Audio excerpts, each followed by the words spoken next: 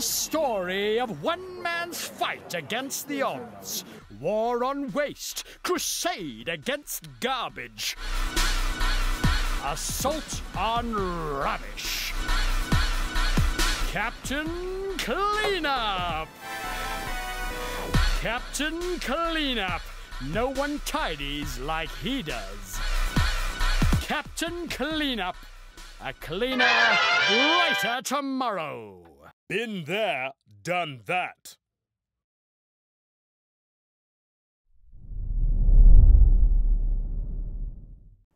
In our lead story, the presidential motorcade has gone green. In a bid to lead by example, the first secretary, who is also the second secretary, has revolutionized his way of travel by reverting back to the environmentally responsible way of getting around.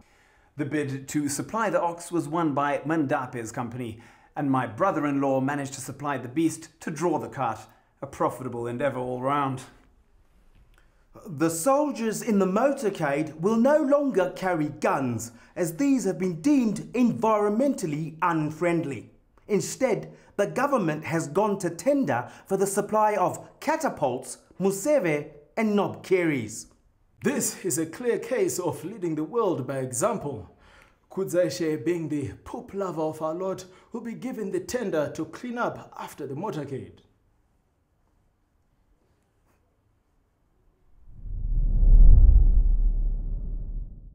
We are mixing and mingling with recycling agent and inventory reduction specialist, Clever One Tsola.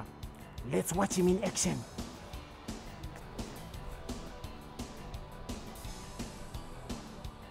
Neatly done. Putting idle resources to a more productive use.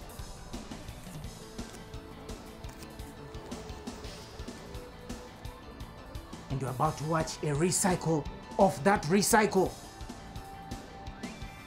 Oh, definitely in the presence of a master here, as he goes for a third recycle.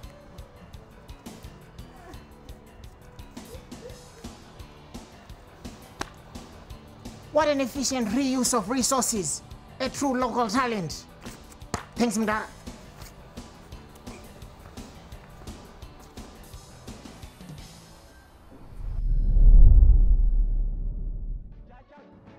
Hey, and we're also saving the environment.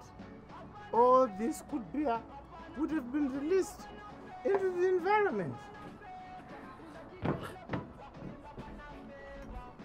Nothing should be called waste in this world, especially beer. Yes, to us.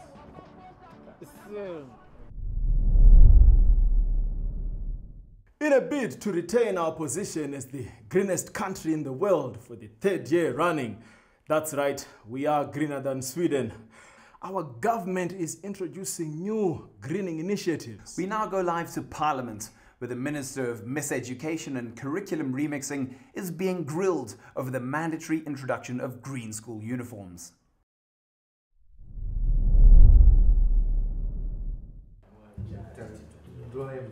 Step!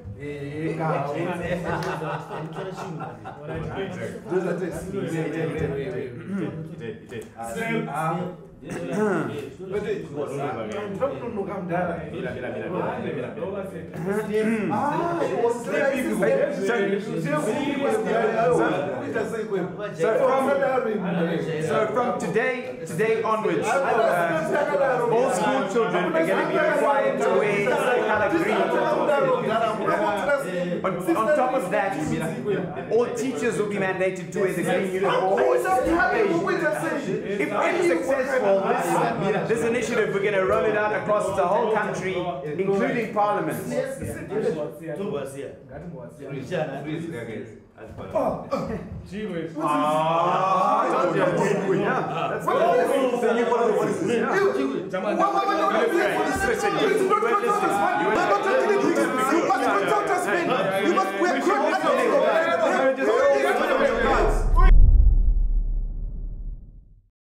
We at Zambezi News are already on the greening bandwagon.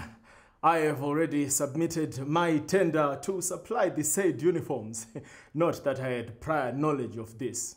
It's always good to see our ministers coming up with ideas that wouldn't work anywhere else in the world. They probably won't even work here.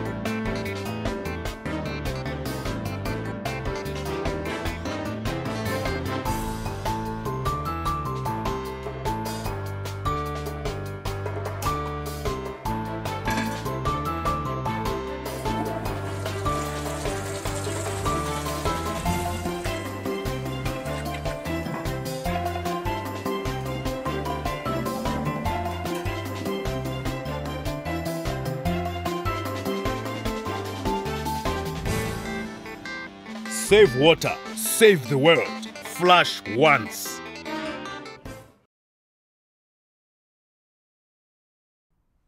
Zimbabwe, the greenest country in the world. Our Vision 2020 is to have a pollution-free utopia. Consumerism is the leading source of environmental degradation. We have tackled the problem at the source. We have outlawed fuel for land-based vehicles and airplanes. We've removed the temptation to generate waste from packages and unnecessary purchases. Join us in making the Zimbabwe Vision 2020 a reality. No consumerism, no problems. I am here at the Mega Invent Fest to interview Genius, an upcoming inventor who to date has 0 patents to his name, an IQ of 0, but 2 O-levels, one his mother's, the other his half-sister Lovenesses. But Genius has defied the odds by inventing the next best thing since Zimbabwe invented shortages and illegal sanctions. Genius, tell us about your invention. Yeah, this is the double-edged matchstick. It can light from both ends. If you light one end, you still have another. That's amazing, Genius. Tell us, how did you come about this invention? Yeah, there was a power cut and I did a lot of sticks one day. So it came to me, if you can light the candle both ends, why not the matches? But who lights candles at both ends? Anyway, a genius idea indeed. An environmentalist's dream. Fewer trees will be cut down in the making of matches. A smoker's dream too. Never run out of matches at an inconvenient time. This is truly a burning innovation.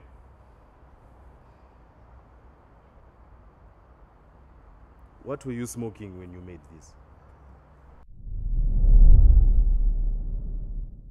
It is well known that a rise in population leads to a strain on resources. Think carefully.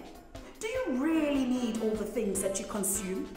Food, air, water, space on the earth?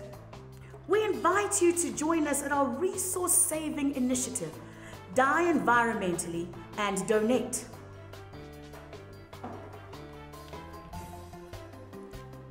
Dead.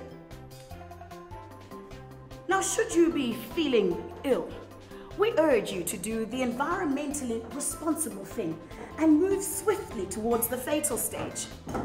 Now, don't worry.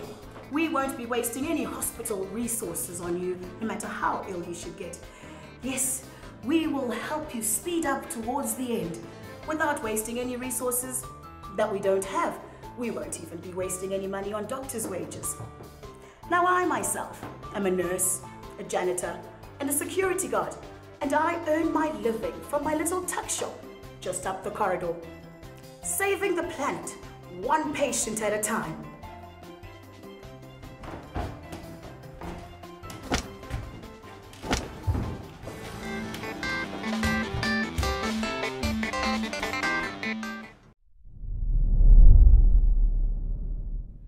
At Zambezi News, we support the environment.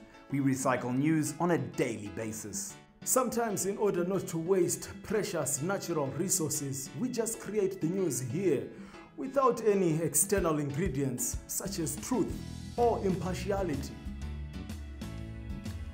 Green, like $1 million bills smuggled out of our country's mines via a medium-sized Russian plane.